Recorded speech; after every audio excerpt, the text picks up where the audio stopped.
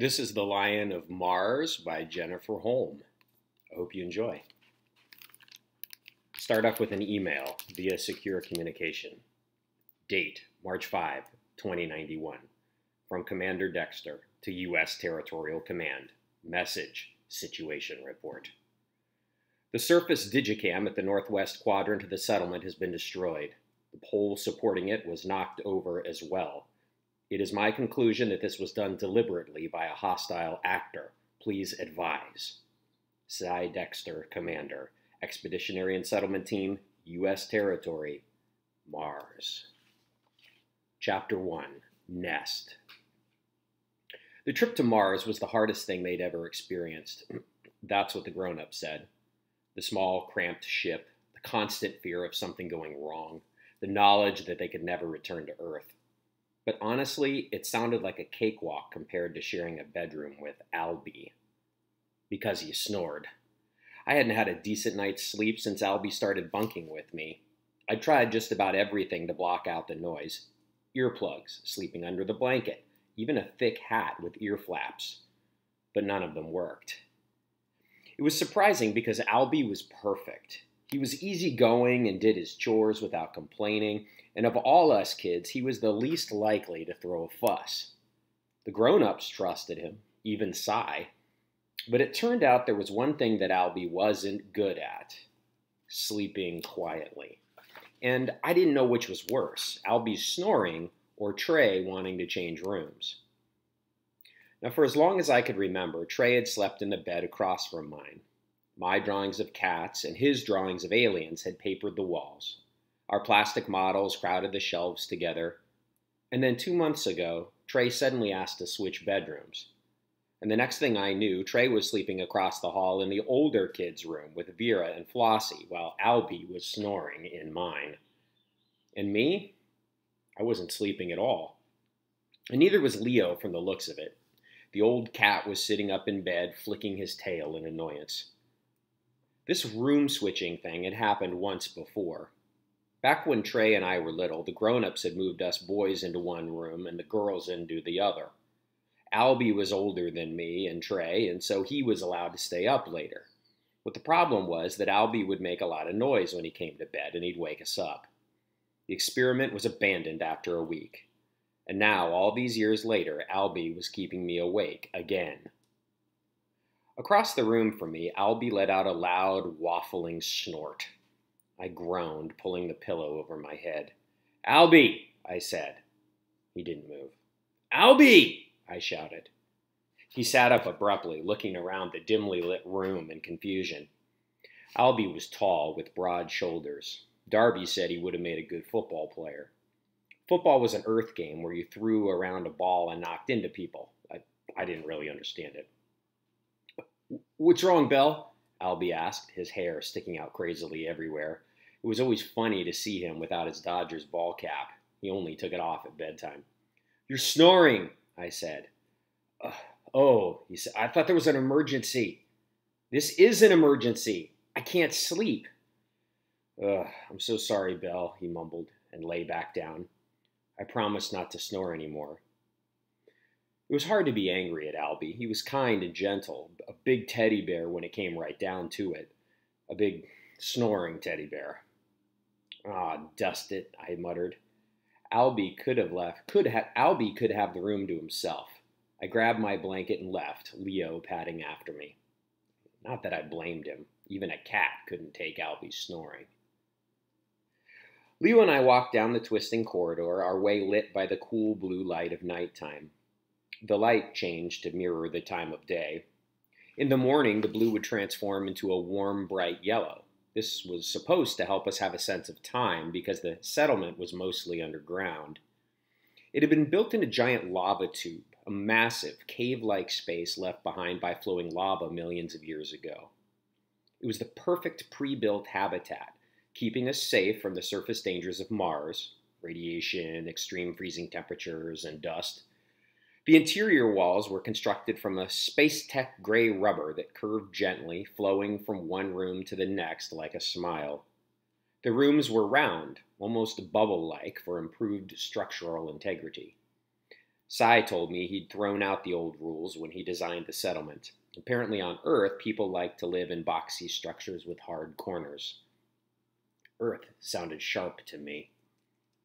This corridor was a history of my childhood. There was the spot where I banged into the wall with my scooter. There were the scratches on the ceiling from when I tried to make my toy spaceship fly.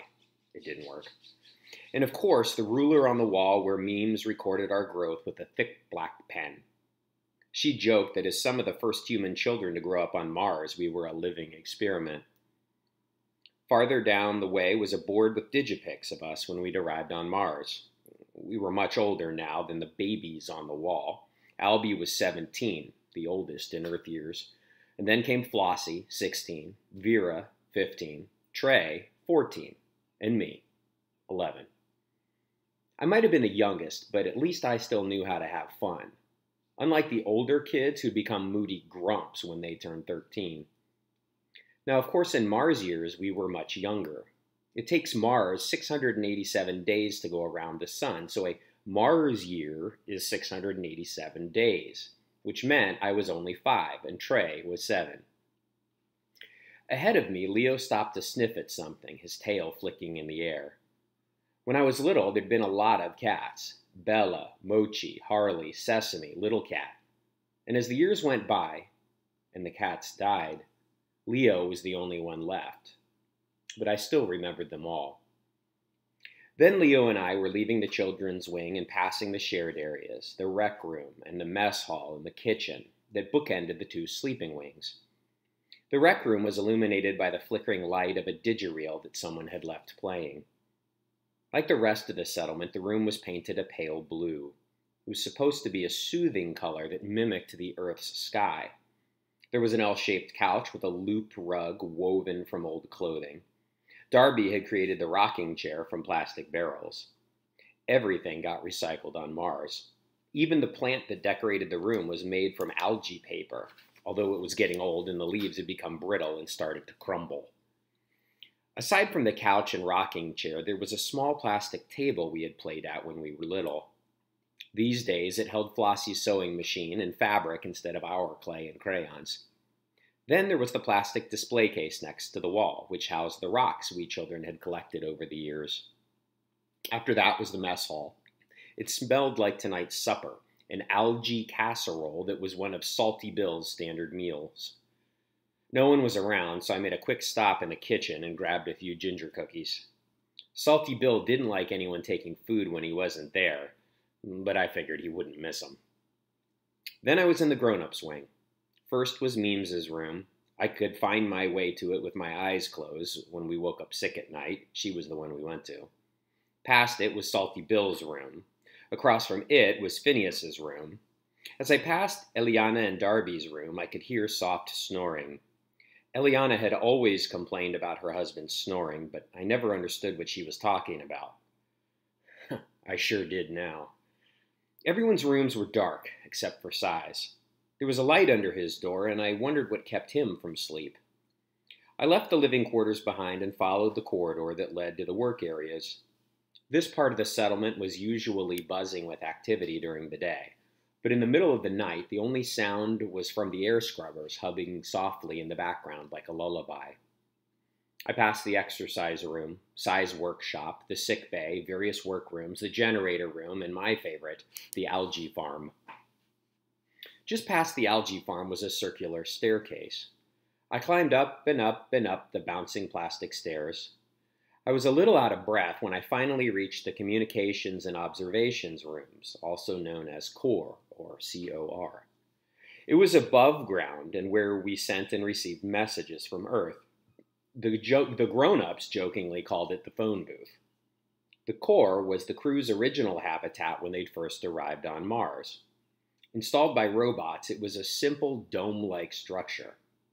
There was a wide window with a sweeping view of the dusty red Martian landscape. No one spent much time here except for Sai. As commander, he sent situation reports to Earth Command. Also, he could monitor the weather better up here. It was the perfect spot to watch whirling dust devils. I liked the echoes of the room's previous life. Taped on the walls were colorful maps of Earth places: Pennsylvania, Alabama, Alaska, Michigan. It had been a tradition for the crew to bring a map from their home state. And then there were the plastic lockers for the crew members' belongings. They decorated them with stickers and pictures. The front of Si's locker had a list of all the places he'd visited. Bucket list: Everest, Antarctica, Moon, Mars. All of them crossed off. Best of all, it was quiet up here. I settled on the couch under the blanket and munched on the cookies.